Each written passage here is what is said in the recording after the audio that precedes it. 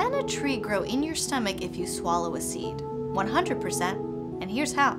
To grow, a tree needs an environment of soil, light, and water. In a stable condition, a stomach does not offer this environment. But these are unstable times. You go to a neighborhood cookout on an empty stomach. You show up ready to eat. You start with dessert. Why not? You're an adult. You can do whatever you want. You go straight for the dirt cake. It's your favorite. Pudding, Oreos, gummy worms, yum.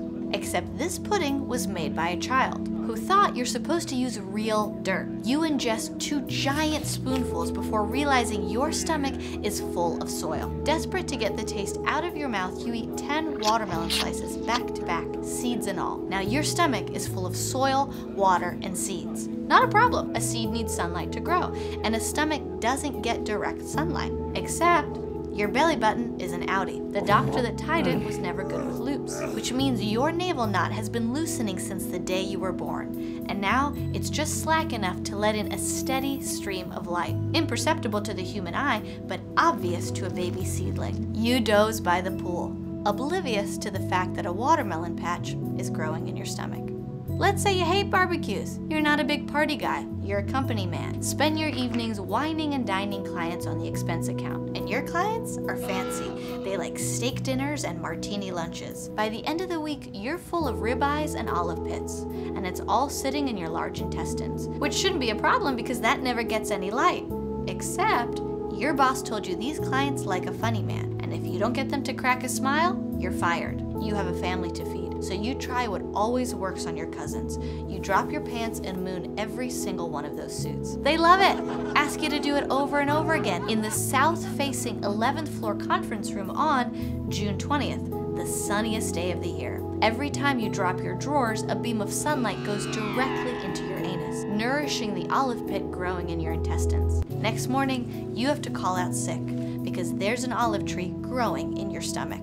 Sure, okay, sure. Let's say you never show your butt to strangers. In fact, you only get naked in front of medical professionals, doctors, nurses, veterinarians. And your doctor says you're stressed, recommends you go to a sauna. You decide to go a step further and try the full Russian banya experience. You pay for the upgrade. Get a barrel-chested Russian man to smack you around with a bath broom, traditionally made from birch tree branches. The Russian man keeps shouting, "Zakroy rot!" But you don't speak Russian. You took Spanish in high school and still only understand un poquito. So you give him the classic American open-mouthed smile. The birch seeds fly right through your teeth and into your belly, which the sauna has warmed to 80 degrees, the optimum temperature for birch seed germination. You've got a birch tree growing in your stomach.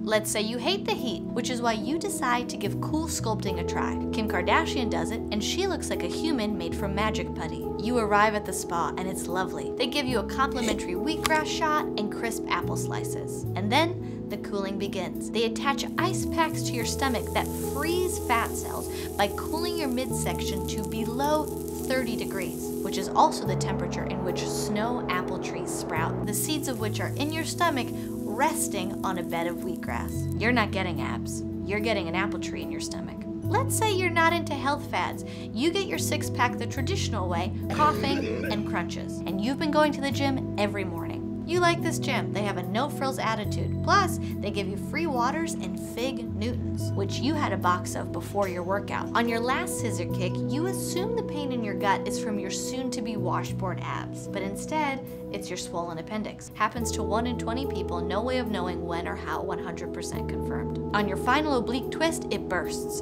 The acid flows into your stomach and covers the partially digested Fig Newtons. Normally, this kind of acid would kill seeds, but figs are different. They thrive on acid. This is their Burning Man. When you get to the hospital, you're sent to labor and delivery because you've got a fig tree growing in your stomach. Let's say you never had an appendix. 1 in 100,000 people are born without one. Your stomach is perfectly healthy, and it's Christmas, your favorite time of year because your family makes award-winning gingerbread houses. Their attention to detail is impeccable, and this year, your aunt has not only made the gingerbread house exterior, she's also made a living room, graham cracker couch, gumdrop coffee table, a terrarium clearly made from chocolate cake. You think as you pop it into your mouth. No. It's real dirt again, because your aunt cheated. Stressed with meeting everyone's high expectations, she bought a real terrarium, thought no one would actually eat it, But you did, and now the tiny forest of trees and plants is sitting in your stomach. They couldn't possibly continue to grow surrounded by your stomach's natural acids, except you just chugged 3 cups of eggnog. The dairy has neutralized your stomach acid, and now your family has 2 Christmas trees, one outside the fireplace and one inside your stomach. So yes, a tree can grow inside your stomach. It's just a matter of when and how. I'm expert Natasha Vaynblat, and I worship a different God. Это проблема. That just means problem in Russian.